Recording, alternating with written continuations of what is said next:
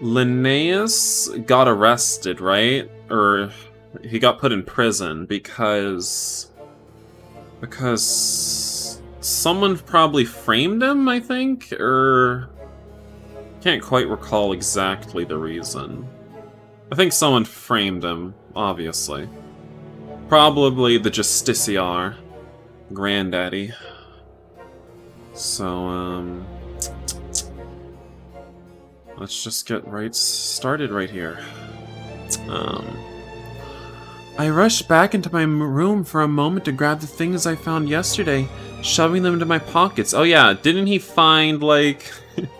he just found the poison that the assassin used just lying out on a fountain, like in the middle of the courtyard. I didn't fully understand how that was a thing.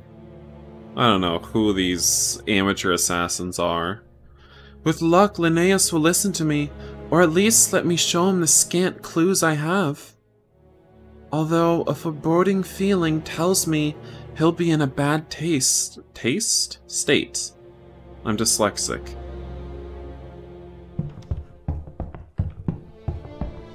Trying to keep my breathing calm, I follow Arden downstairs through the dark corridors I explored before. The plot holes are so huge in this game, everything falls in his lap. So true, like literally. Yeah, everything falls in Rivian's lap, or he falls right into the lap of the mastermind, more accurately. And that's probably what's gonna happen after this. You know, we'll talk to Linnaeus a bit, then like the mastermind of this whole thing will knock out Rivian, and then we'll wake up in that dark cellar place. You know, it's just... there's no real investigation. We're just playing a dumb game of Scooby-Doo just to get kidnapped, and that's how we actually solve the mystery. We exchanged no words as we walk, and I grimly brood in my own thoughts as the sound of our footsteps echoes off the walls. The Justiciar looks like Captain Huck. Maybe. I don't know. Linnaeus. I want to help him. Even if I didn't feel anything for him, I'd still believe that he's honest and innocent. I won't stand by and watch him take the fall for something he didn't do. He covered for me the other night, and I'll be damned if I won't repay the favor. Kidnap and bondage? What? Nasty, chat, nasty. Finally, we emerge in a dark, grim room, and I can barely make out the shape of the iron bars in the distance. I'll let you talk. If you need anything, I'll be outside. I nod my thanks to Arden, who gives me a lingering, hesitant look before stepping back into the hall, closing the door behind him.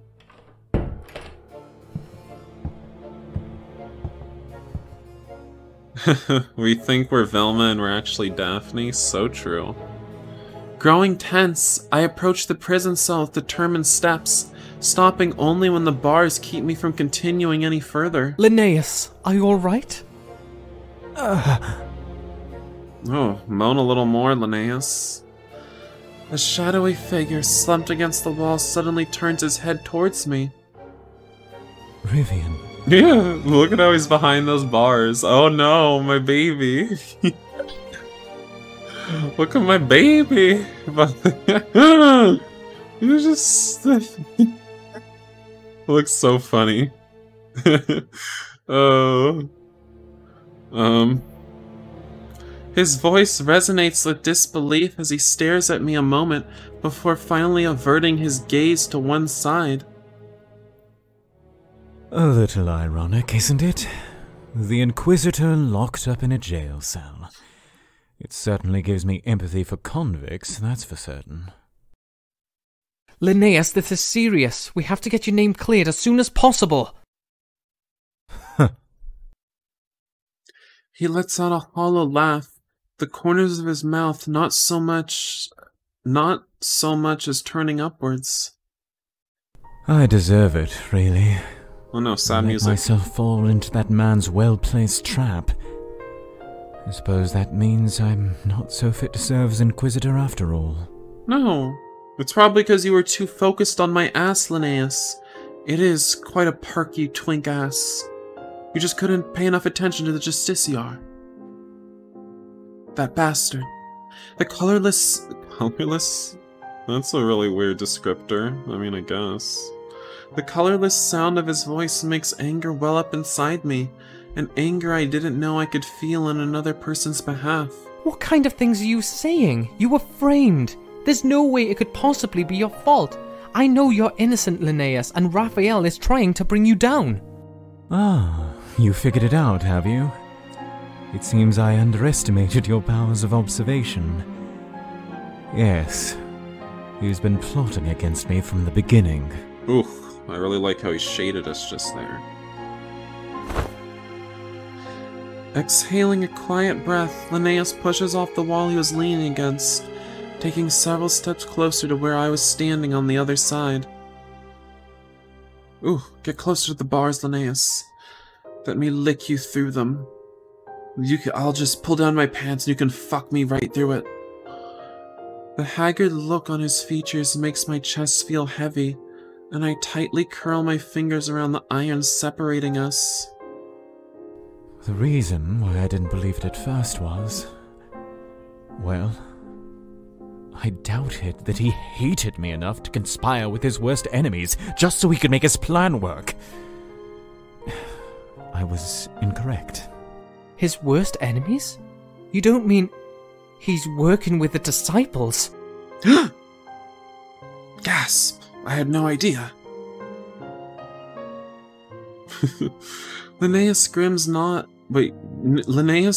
nods, pressing his lips together tightly. I get the sense from him that he feels betrayed as much as anything, even if he and Raphael didn't get along before. From my discussion with the butler last night, I gleaned that the guard is an agent of the cult.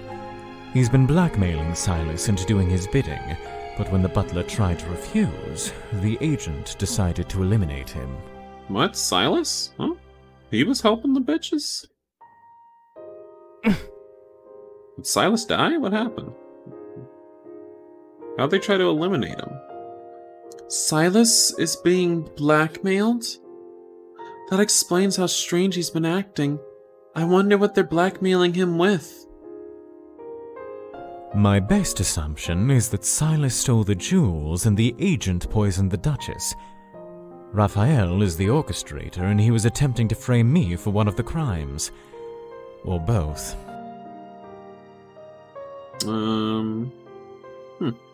Maybe they have a nude portrait of Silas that they're blackmailing him with. However, my investigation yesterday was all but fruitless. And so I'm left with nothing to defend myself with, save for my words against theirs. As much as the king trusts me, the situation is desperate, and a war could hang in the balance. Rivian's moans before every phrase is super annoying. Come on, they're cute.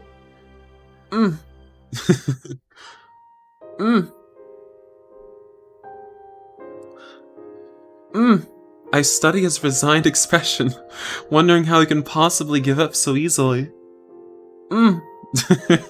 I'll stop now. Is it because he feels like both the king and his own cousin stabbed him in the back? Or does he blame himself for being deceived? Does he think that really makes him unfit for his duties, the thing he cares for so much? As those thoughts run through my mind, I grow more and more determined to set Linnaeus free. I'm no inquisitor or investigator, girl. You made that evident. You made that clear in every single route. Or even an able player of these treacherous court games, but... you know, Rivian knows how to, like, get with someone actually capable that's actually, you know, can handle these... all this intrigue, this political court intrigue. Because he can't do it himself. If I inherited anything from my father, it's my stubbornness to never let go. Linnaeus, I found some things yesterday. I think they might be evidence that can help you. I reach into my pocket and pull out 2 sets of keys, as well as the tiny bottle. Linnaeus inhales sharply, his eyes going wide. This bottle probably contained the poison that killed the Duchess. It was in the gardens, floating in one of the fountains. And these keys. There was an extra copy of both yours and mine lying on the floor in the servants' quarters. If I had to guess, I'd say they belonged to whoever put the necklace in my room. And maybe they were thinking about planting it in yours. He intently examines the bottle and keys, picking them up from my hand and bringing them close to his face, narrowing his gaze. It doesn't take him long to return to my palm, however, and he eyes me with a slightly odd expression.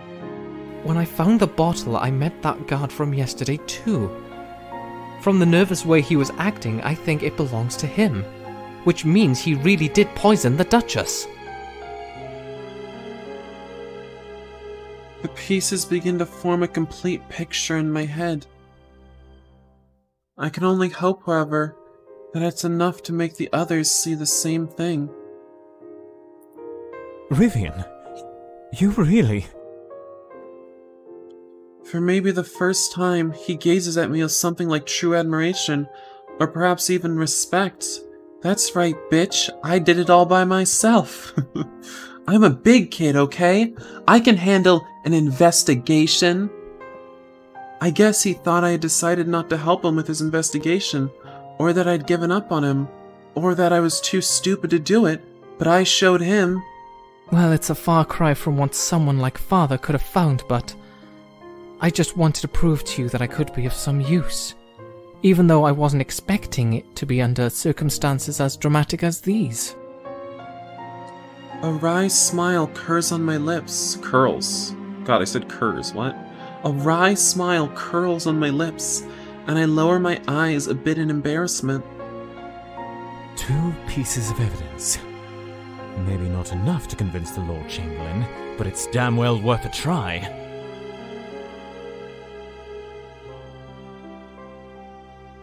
He suddenly straightens his posture, and a light slowly returns to his steely blue gaze. That light alone is enough to make a warm feeling of relief fill my heart. I think I owe you another apology. Don't get used to it, but... well, for mistreating you. I'm sorry. You had to miss a live stream because he kept talking about Camp Buddy? Ooh. Man, hope you've learned your lesson. This is a Camp Buddy free zone.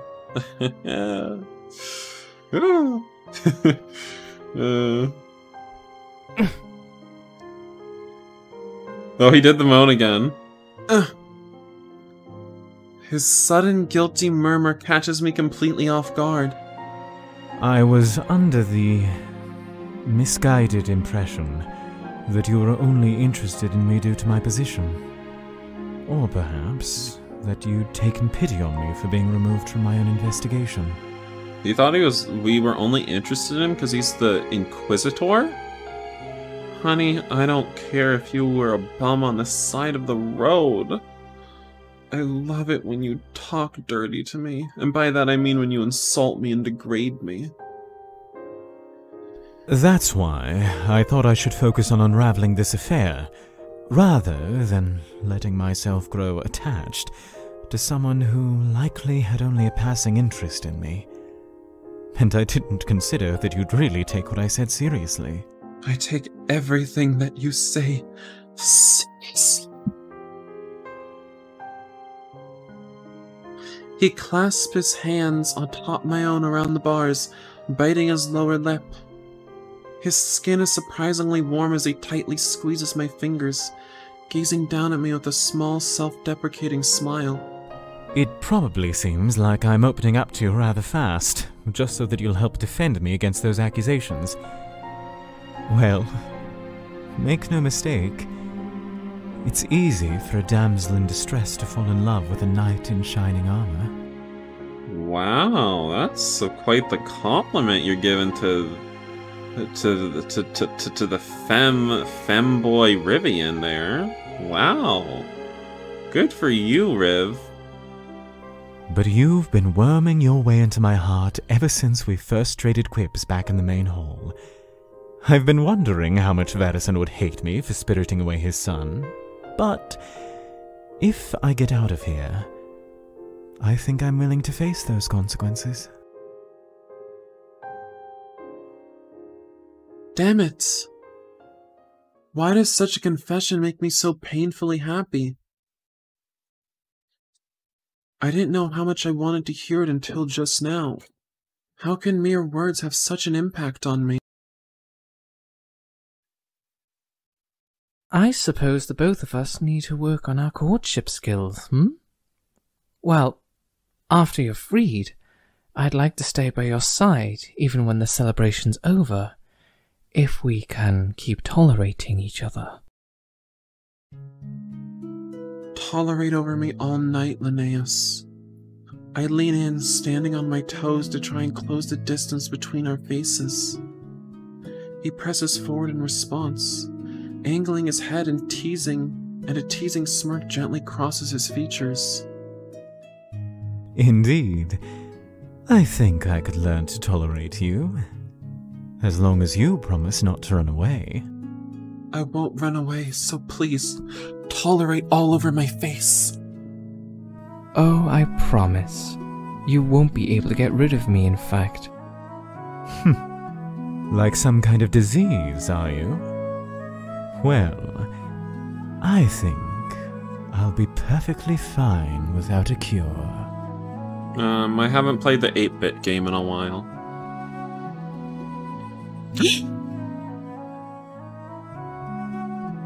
Oh my. Oh god. Soak it in. Beautiful. God, it's... Ooh, they really got their mouths open. They really want to taste each other. Our lips warmly crush together, and the heat of his skin more than compensates for the frigid touch of the iron bars. He kisses me far more feverishly than last night, immediately pulling me back every time I try to catch a breath. Seeing such passion from him is somehow invigorating, and the excitement of getting another glimpse of the real warmth beneath his cool exterior is enough to make my heart race. Looks like a snake eating a rat? Damn. Rivian unhinged his jaw. Ah. Ooh, is he eating him like a snack?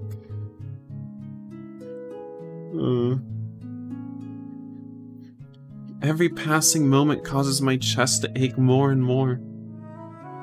I only want to embrace him, to get him out of this damn cell and into my arms. His tongue slips into my mouth, pressing forward impatiently, and I let it tangle with my own. Soft, wet noise echo around us as our kiss deepens, and our tongues slip and curl against each other. Even though my eyes are closed, I can hear a faint rattle as Linnaeus' fingers tightly clench the iron bars in frustration, and then I sense he wants to hold me as much as I want to hold him. Oh, look at these heat bubbles. He traces my lips with his tongue, exploring the corners of my mouth almost worshipfully? Alright. Okay. That's how you want to describe it. You know, it's... yeah. What's the drool on the cheek? Honey, this is the best meal Rivian's had in the whole day. A shiver drives its way down my spine, and I dig my nails against the cold iron to try and keep my grounding. It's so strange how things happen like this. How someone who thinks they're forever separated from other people, or unable to connect with any of them, can find a familiar soul in such a chance meeting. I've read a few romance novels in my time, but never did I wish for those events to happen to me. If his big ol' head can kiss Rivian like that, he can slip through the bars? Maybe, yeah. They were always too dramatic, too painful, and even if there was a happy ending, I knew that it would inevitably be cut short one day. But here I am, completely infatuated with someone else, before my mind even had a chance to ask my heart what the hell it was doing. What foolishness. There's no going back now, though.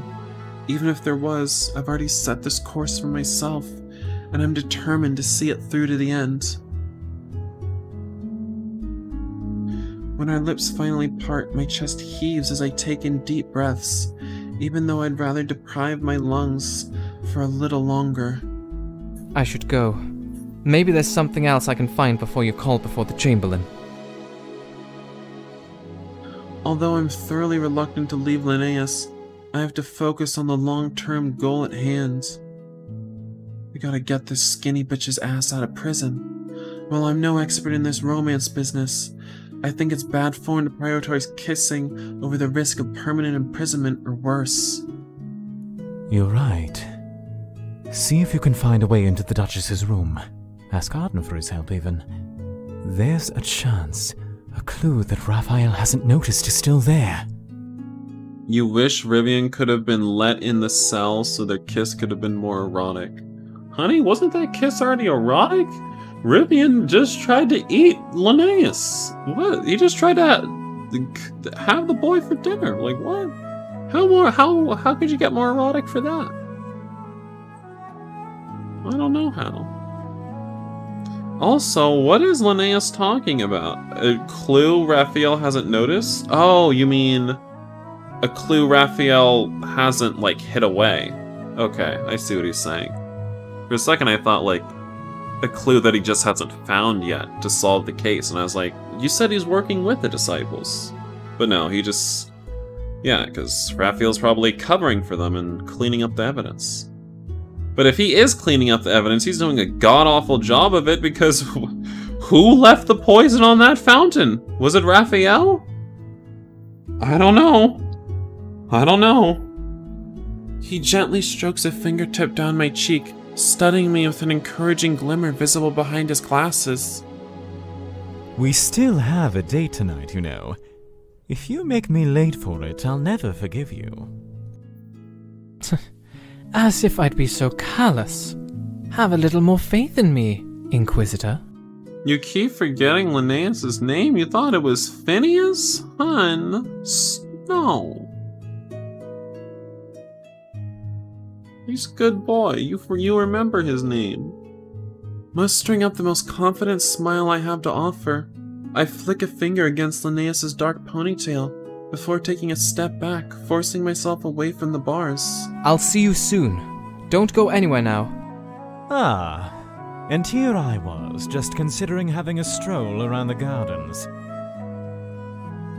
That wry, mischievous smirk lingers in the back of my mind as I leave the cells, returning to the hall.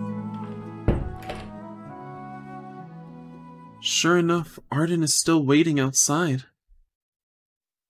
I explained to him the circumstances briefly, and he catches on quicker than I expected. When I ask if there's any way for me to access the Duchess's room, he nods firmly and starts to lead me back upstairs. Good old Arden. I don't know if he's doing it for me or Linnaeus, but he comes through either way. Man, what a cuck.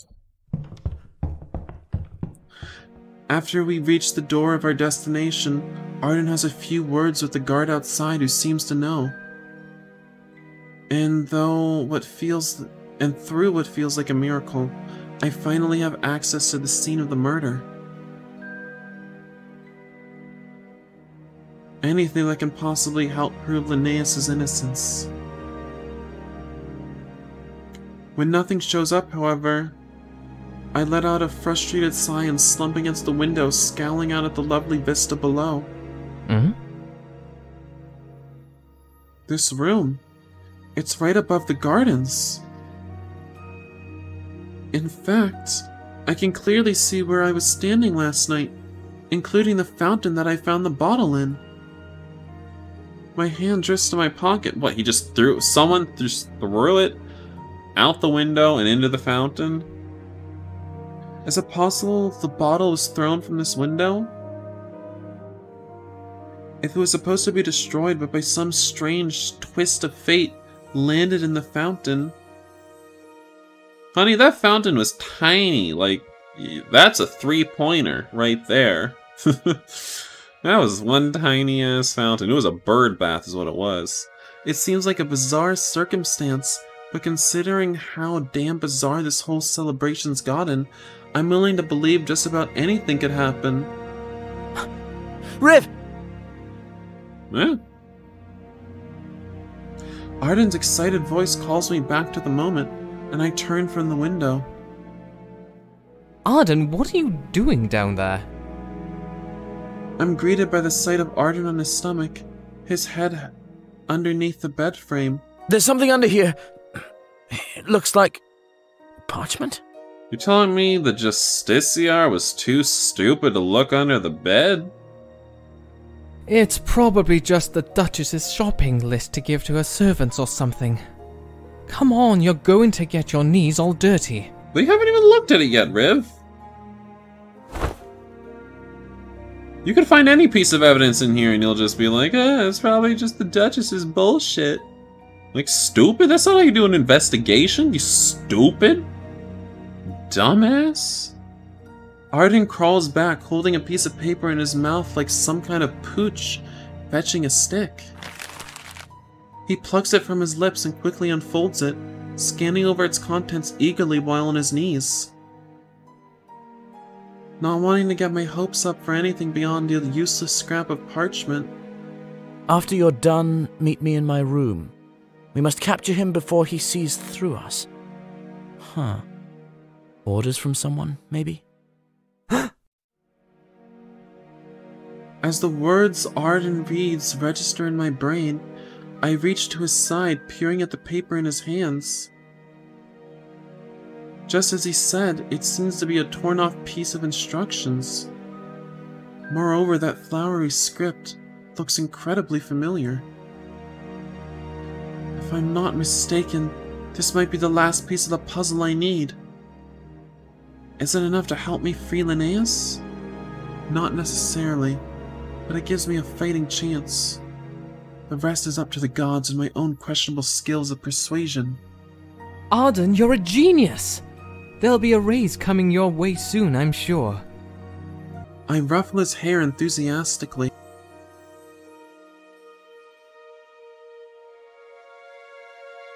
He blinks in surprise and then flushes slightly, offering an embarrassed chuckle. I'm not quite sure what you're planning, Riv, but it sounds like you're confident about it. He hands me the piece of paper and I grimace slightly. Confident is a strong word, but I'm going to give it everything I've got. We exchange glances and Arden gives me a soft nod that seems to imply his faith in me. Sir Arden, Sir Rivian, the Inquisitor's hearing is about to begin. A guard sticks his head into the Duchess's room to notify us. That was the guard Arden knew? You think he'd done any favors for this old guard? I bet he has. I bet that's what they get up to in training, guard training. Nasty. Arden and I hurry out into the hall, making haste towards the meeting chamber on the ground floor. Outside the door, I pull aside one of the attendants and give him the various pieces of evidence I've collected, instructing him to bring them forward when I ask. I figure it'll make it seem more authentic or reliable than if I just pulled them out conveniently from my pocket. Alright, let's do this.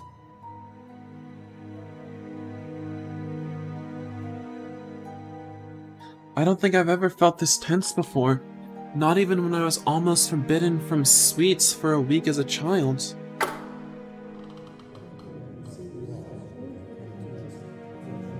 When I walk into the meeting room, I suddenly get the sense that I'm very far in over my head. There are several older men and women also heading inside, and I recognize a few of them as important figures in the king's most elite circle. I assume that they, along with the Chamberlain, will be the ones deciding Linnaeus' ultimate fate. Well, no pressure or anything. Only a man's life on the line. Just a regular day of work. I steel my nerves as much as possible as I search the room for Linnaeus, who I soon spot sitting quietly on a nearby chair. 2 guards on either side of him, but they don't appear to be actively monitoring him. It's probably very awkward to have to do such a thing to your superior. Heading over quickly, I take a seat beside Linnaeus, trying to think of what the proper words to say are. When he turns to gaze at my face, I expect to see anxiety or discomfort in his features, but somehow he seems very calm. How can you possibly control your nerves? All these dusty old dotards glaring at you like you've just insulted their wigs. Linnaeus lets out a quiet snort, pushing up his glasses with a finger and shaking his head slightly. Showing nervousness would be like admitting to my own guilt. They are piranhas, Rivian, and I don't care to feed them. Besides, with you here, what do I have to be nervous about? You're a practiced expert at this sort of thing, are you not? Oh, such sarcasm.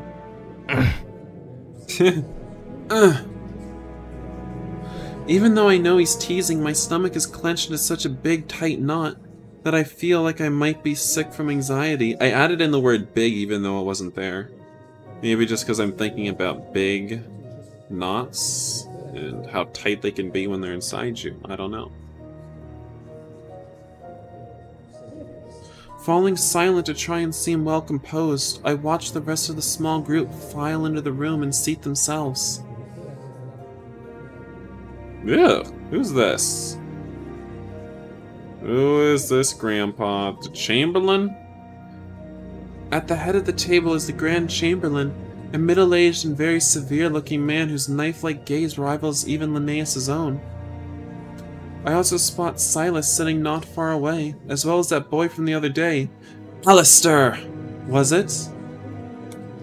I wonder what they're doing here. I have a feeling it won't be anything to help out our case, though.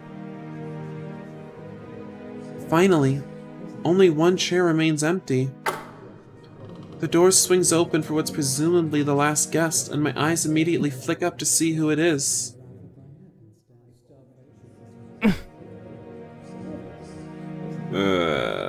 Raphael.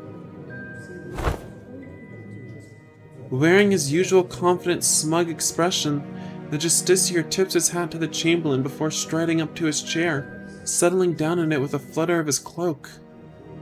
I can tell from the slight sneer-like curl of the Chamberlain's lip that he doesn't care much for Raphael.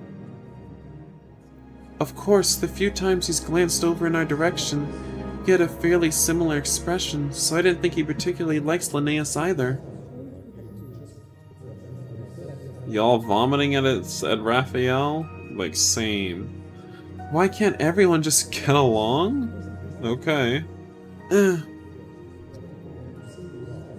If the advisors, the Justiciar, and the Grand Inquisitor are ready, we will begin our expedited hearing for the purported crimes of Linnaeus Glaucia. Okay, first of all, you red-eyed, vampire-ass looking motherfucker. Take off that damn stupid-ass hat. I don't know who the fuck you think you are. You come to this courtroom looking like a damn stupid-ass 1800s vampire. No, no. And yeah, his voice too. That was not, Does not even fit what does not even fit what I'm looking at. A hush falls over the room as soon as the Grand Chamberlain speaks. The Justiciar has made a grave accusation against the Grand Inquisitor Linnaeus for the crime of stealing the deceased Duchess's prized diamonds, as well as causing her death through the poisoning of her drink. Oh, I'm sorry. He sounds a little bit bored. Chamberlain, you don't have to be here if you don't want to. Just leave. He sounds so bored. Today, the Justiciar has several witnesses he has brought before us, while the Inquisitor has chosen to bring a single witness, Rivian Varison. Barely audible murmurs course among the gathered nobility for a moment, and I feel a plethora of surprised, curious stares directed our way. Justiciar, if you would care to present your claims, as well as substantiate them for the gathered advisors. Don't smile, Raphael. He nods rigidly at Raphael, who responds by beaming widely and rising up from his seat without a moment's hesitation. Raphael's eyes drift from the Chamberlain to Linnaeus, and then to me, briefly narrowing. I glare back at him, trying to convey that we're on to his schemes, and I'll completely and thoroughly undo them and clear Linnaeus' name. That's a lot to convey with a glare. And also, that I think he's a complete cock. Well. My thanks, gracious Chamberlain. Now, I believe all of the wise advisors gathered here are well aware of the circumstances surrounding the beloved Duchess's death, yes? I shall explain what exactly occurred on that dark, fateful night. Oh, here we go. You should have brought some of those sweets you're so fond of, so that we might have some refreshments during this painful performance. Linnaeus mutters under his breath to me, his nose wrinkling in disgust, although his eyes remain keenly fixed on Raphael. While the Duchess attended dinner, her room was empty and locked. However, there is one servant in this castle with keys to all of the guest rooms. And aware of that fact, Sir Linnaeus engaged his assistants.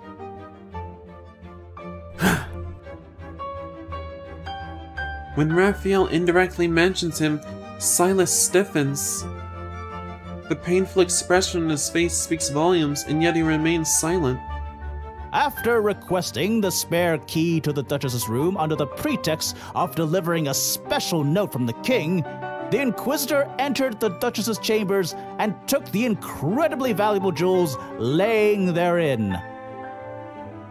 Why? Why would Linnaeus take the jewels? Not wishing for his theft to be discovered, however, and instead desiring to frame it as an act of sabotage by the infamous disciples of Ignatius, he slipped poison into the glass of water atop the Duchess's dresser. But why? Why would Linnaeus take the jewels? Honey, you're not even trying here. You're flopping like a fish up there. You're dying. Why does Linnaeus need jewels? You think he's not hard up for cash, I don't think? What? Why does he need jewels?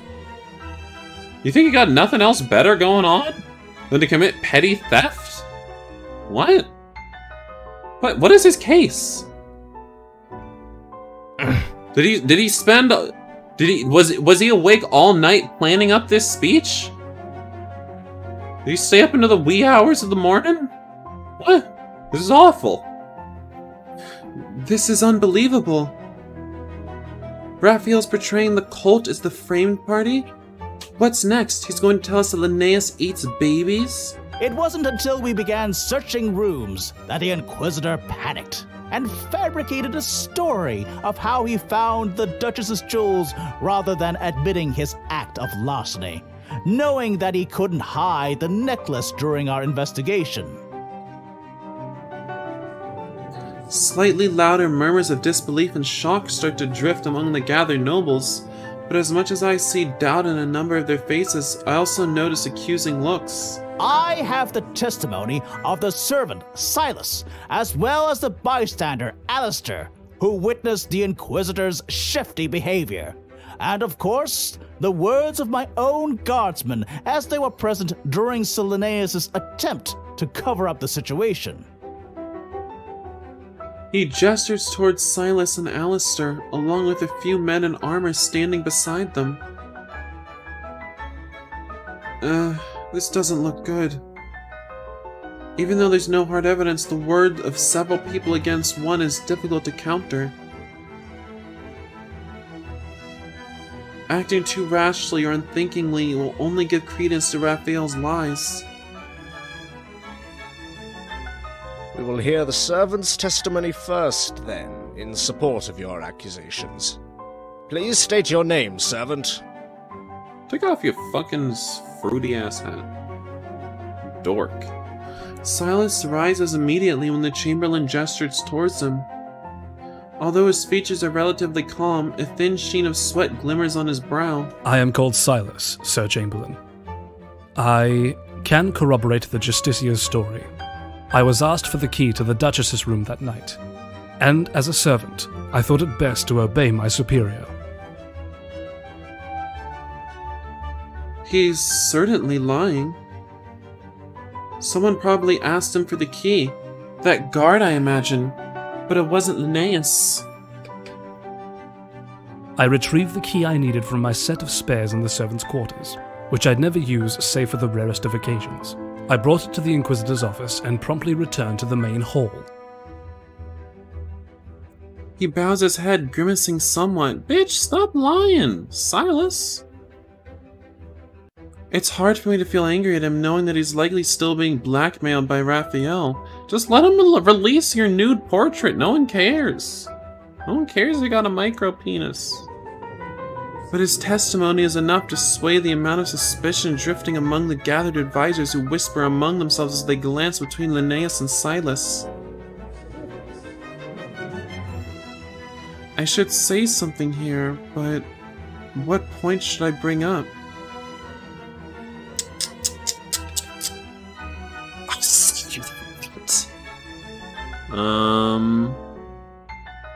Let's see. Nope, it's the keys. I looked at the guide and it's the keys.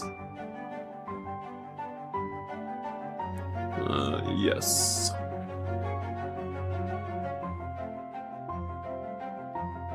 Where's my mouse? Damn it. What the heck? What the... Sorry about Chigau, yo! What? Like, what's happening here?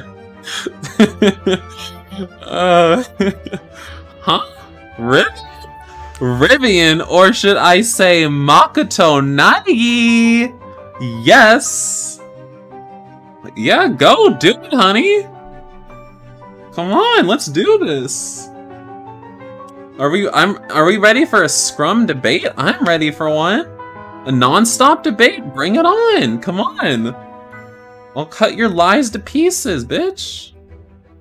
My fingers curl into fists as I push myself up from my chair, turning the most effective glare I can manage on Silas. Inwardly, of course, I'm apologizing for looking at him so sternly. This is the right moment. I feel it in my very core. God, I was gonna make the kiss the thumbnail to this video, but... like, some part of me says that this has to be the thumbnail now. I don't know. This is just so... This is moment. This moment's too powerful. It's just... This... Okay. It's time to strike the first blow into Raphael's shaky story. If you would present the keys I turned in earlier, please. I call out to one of the nearby attendants, who nods and motions for the keys to be placed on the table. The advisors all peer curiously at the glimmering objects, murmurs of confusion wisping around. Now, you said that you almost never used the spare keys to the guest rooms. Did you not, Silas? Why is the lower portion of his face so big? You mean his chin? That's just how his chin be, just accept it. Look, the text box is cutting off some of the chin, so he almost looks normal. So just stop paying attention to it.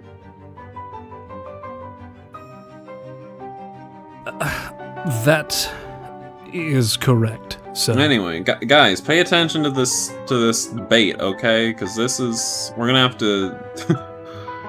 to you know, select the right ammunition for this to shoot down their lies. Silas replies a little uncomfortably, his eyebrows knitting together as he nods at me. Then perhaps you'd care to explain why I found the spare keys to my room and Linnaeus's lying on the ground in the servants' quarters yesterday. Ooh, bitch, we got him! As my tone sharpens, Silas lowers his gaze, biting his lower lip for a moment. Ah, they must have fallen while I was retrieving the Duchess's key, sir. Sensing an opening, I keep pressing forward, unwilling to back down at this crucial point. Isn't that a little bit of a coincidence? Considering that I found the Duchess's necklace in my room right after I passed you in the hallway near my door. Perhaps you intended to plant the necklace inside the Inquisitor's room, but losing your nerve or intending to involve me in the case, you placed it in my own chambers instead. Damn. The murmurs quickly escalate to louder... To louder? Oh yes. To louder gasps as the advisors look between Silas and me, and the Grand Chamberlain's expression twists into a scowl. He wasn't expecting that one. Well played. God, we really are just like Makoto and Linnaeus' Kirigiri out here. We're like doing all the work, and it's just like, Linnaeus' smug murmur comes out from beside me, and he encouragingly nudges my leg underneath the table. What is the meaning of this? I thought we had established that the jewels were found in the Inquisitor's chambers. Not initially, sir. I found them in my room and brought them to Linnaeus, not wanting to seem like a guilty party. And I can assure you I didn't steal them. I have an alibi for the whole evening. What baseless conjecture are you devising exactly? Oh god. Alright, I'll make this the thumbnail, I think. Yep. Alright. Raphael cuts in, rising from his seat again to glower at me accusingly. A feeling of elation bubbles up in my chest at his irritated expression, which gives me enough encouragement to keep going. Only the same as your witness, Justicia. He has no proof that he gave Linnaeus the key, but there is proof that he wanted access to our rooms that night. You're sorry you're late? Well, you're here now, and that's what's important.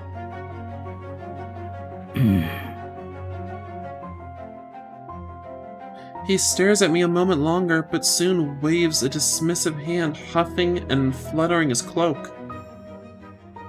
The servant stands by his testimony, Grand Chamberlain. I implore you to ignore the unfounded mutterings of the Inquisitor's so-called witness. So-called? I swear if only I could pluck that bloody feather from his cap and shove it up his... I see. Very interesting. Such conflicting words suggest that one of you is lying, which is a matter that shall have to be investigated later. Later? What are we here for? Are we here just so we can say we did the court thing and we'll actually solve the case later? Like, what's wrong with you? That's what we're here for, dumbass. I can't help but shiver a little when the Grand Chamberlain turns his frigid, threatening gaze from Silas to me. I have to remind myself that I'm not the guilty party here. Stand straight, Rivian. Taking both statements into account, then, let us proceed to the Justicia's next witness. Oh my god, you think he looks like the Colonel? You're a maniac. Ugh, get Alistair off the stage. Come on, get him out of here. Raphael motions for Alistair to rise, and the boy manages to lift himself up from his seat on shaky-looking legs. I wonder how or why he's testifying. Is it possible Raphael is threatening or using him too? Considering how weak-willed he seems, along with the fact that Celeste was also dragging him around like yesterday like a wet rag, I'd gather that it's pretty easy to coerce him into just about anything. The bystander who observed the Inquisitor by the Duchess's room. Alistair, correct? Please recount what you saw on the night in question. Yes, Grand Chamberlain. Ah, he's faking again. Oh, excellent. How am I supposed to refute what he says if I can't even understand what he's saying? Alistair swallows, grasping at his clothing with trembling fingers. His face is so pale that he looks like he might pass out at any moment. Maybe someone should get him a glass of water. I was returning to my room, which is near the Duchess's, when I saw the Inquisitor leaving her chambers. Judging from the way the Chamberlain's face scrunches up impatiently at Alistair's manner of speaking, he's having a rough time understanding him too. He had something in his hand. It looked like a bottle. A bottle? Could you see the contents of this bottle? At the Chamberlain's question, Alistair's eyes dart briefly over to Raphael. The Justiciar only stares impassively back at him, raising one eyebrow. I think it was powder? Maybe poison. Poison? Fucking, And no one out here's buying that acting. Come on. Get off the stage. Boo, motherfucker. Boo. How about I stick my penis in your fucking mouth? Maybe that'll help you stop stuttering, bitch. The mention of poison causes an immediate stir, and I see distraught, questioning looks on the advisors' faces. Well, obviously this is another complete lie. Time to set about unraveling it! Oh my god. Oof. Rising to my feet once more, I motion to the attendant again. The bottle, if you please. Nodding, the man produces the tiny glass container and places it gently on the table. Alistair's expression grows even more anxious as he stares at the bottle for a long moment before his eyes shift over to Raphael worriedly. Sir Rivian, have you collected every piece of evidence associated with this matter?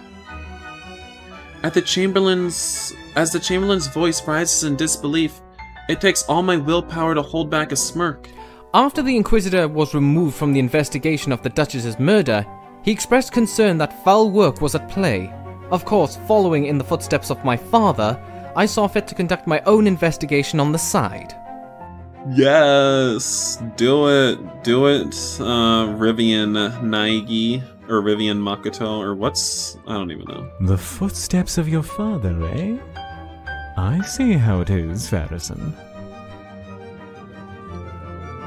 As Linnaeus casts me a playful glance, a few intrigued whispers spring up from several of the nobles nearby. His father, the old strategist, right? Oh, what a brilliant man he was, as his son stepped into his shoes. You sound like a kitty diddler. Get out of here. I never thought I'd see the day where I felt proud about using my father's name, but here I am. It may not be my main motivator in what I did, but perhaps it was a subconscious factor, and most importantly, the Varison name gives me a little credence among this fickle crowd. I see. We do not condone such activities by individuals unauthorized by the king, though I suppose in these unusual circumstances, certain exceptions can be made. Can we just talk about his pube beard? I hate it. Alright, I'm glad we had this talk. Grand Chamberlain, it's very possible he is fabricating the evidence, or somehow working with the Inquisitor to... He sounds like a goblin. Raphael is starting to sound like a goblin. Silence, Justiciar! I will hear all available information before jumping to such rash conclusions. Beyond that, his father is a respectable man, and I am doubtful his son would engage in such unlawful activity. Raphael silently grits his teeth, adjusting his hat to hide his distasteful expression. However, Sir Rivian, what is your purpose in showing us this bottle? If we are to assume it is the same one that held the poison, how does it serve to contradict what the Justicia's witness has said? The room falls deathly silent as I race to come up with the best reply I can manage.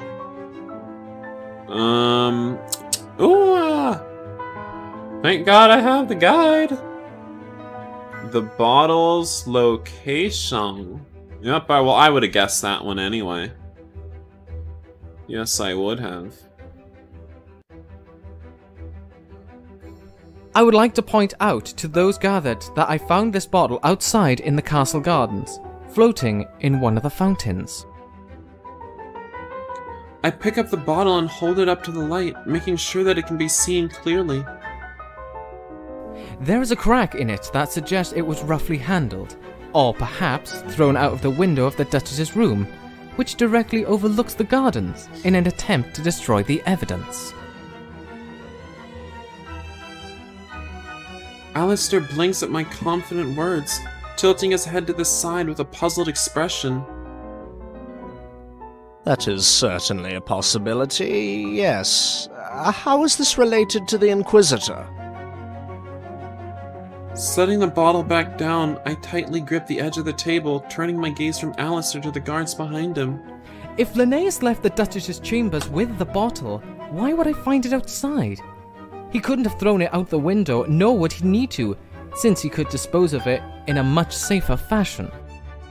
Instead, does this not strike you as something that would be done in the heat of the moment? Say, by someone who was inside the Duchess's room, but not alone?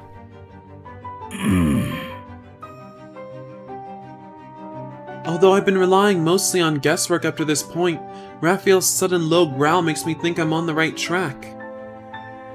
Sir Rivian, just what are you implying?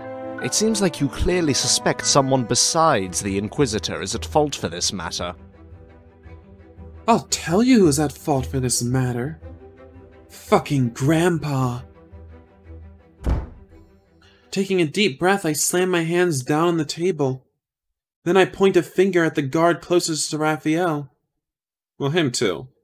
But mostly Raphael. I've never seen his face before, obviously, but he's noticeably taller and bulkier than the other guards, so I'd remember his stature anywhere. Why don't you take off your helmet and see if any of the other guardsmen recognize you? This stupid-ass guard that wasn't even an official guard at the fucking estate, manor, wherever we are, literally came to this court case when this could have happened. Why did you come? Why did you come? You stupid ass. My abrupt accusation elicits a number of curious gasps and glances, which I forcibly ignored to try and keep my concentration. This all seems like it has escalated very strangely, but kindly oblige Sir Rivian's request, guardsman, to keep things moving. You... He growls underneath his helmet, but I notice Raphael kicks his ankle subtly.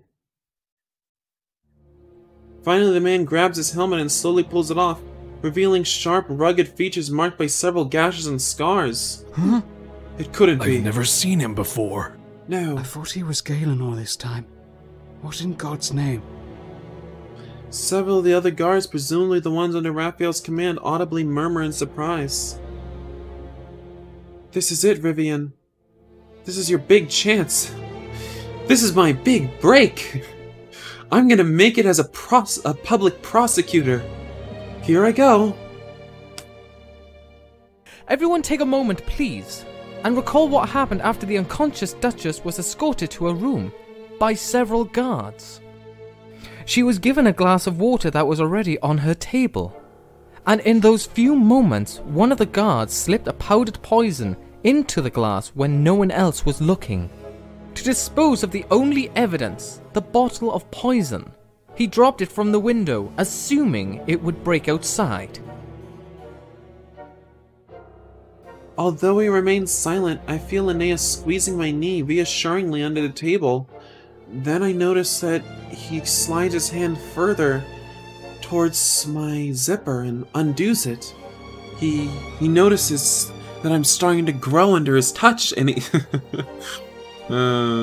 I can tell from the faces of just about everyone in the room, including the Grand Chamberlain, that my theory at least holds a little weight. If it's enough to cast doubt, that's all I need. No, Kuro? No what? Couldn't they look at the fingerprints on the bottle? This ain't CSI Miami, stupid ass motherfucker. This is fucking 1800s or 1700s. If it's enough to cast doubt, that's all I need. As for the one who pulled the strings behind all of this, and attempted to frame the Inquisitor in the process, it's none other than our beloved Justiciar, Raphael. The culprit must be you, Raphael. Yeah. Damn, Kuro, okay. Well, sorry, hon, just had to lay down some logic on you. Raphael stares at me wordlessly as his eyes narrow into slits. I can't help but think how ironic it is, considering how much he attached himself to me last night. In the end, he probably sees me as just another thing to try and take away from Linnaeus. Well, that's quite the accusation, Sir Rivian. However, we cannot give credence to such an argument without substantial evidence to accompany your words. It's time for the final blow. This is it. I really can't mess up this one. If I do, it'll be all over. Repeating those words inside my head, I nod to the attendant who pulls out the last thing I gave him today. A small note, one with a few damning words. Rivian. Don't worry, baby. I'm gonna get us out of this. A shocked whisper comes from beside me, but I resist the urge to look down at Linnaeus, instead focusing my gaze intently on the Chamberlain. Shall I read for you this note that I found in the Duchess's room, lost beneath her dresser? If you would be so kind, yes. The Chamberlain watches me with interest, his severe expression tempered somewhat by curiosity.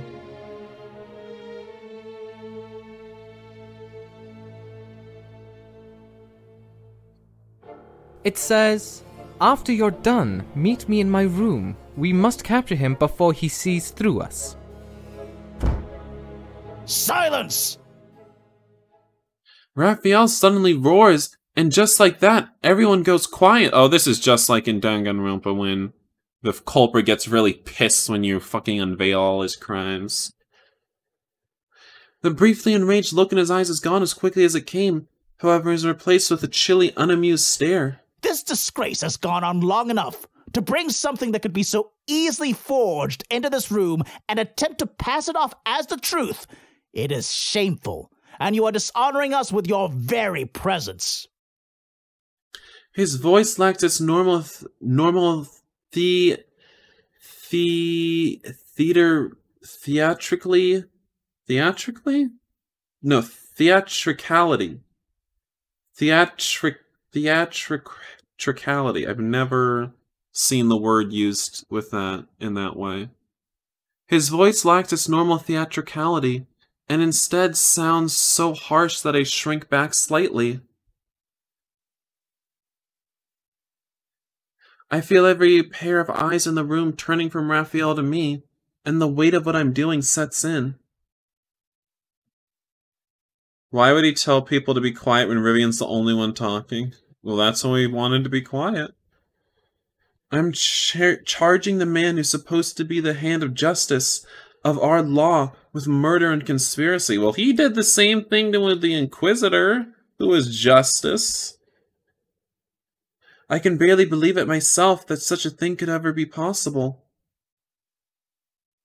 If Raphael is corrupt, how many others who I've trusted are the same way? How much of our kingdom is as safe as I always thought it was? What's this? We're having a little breakdown?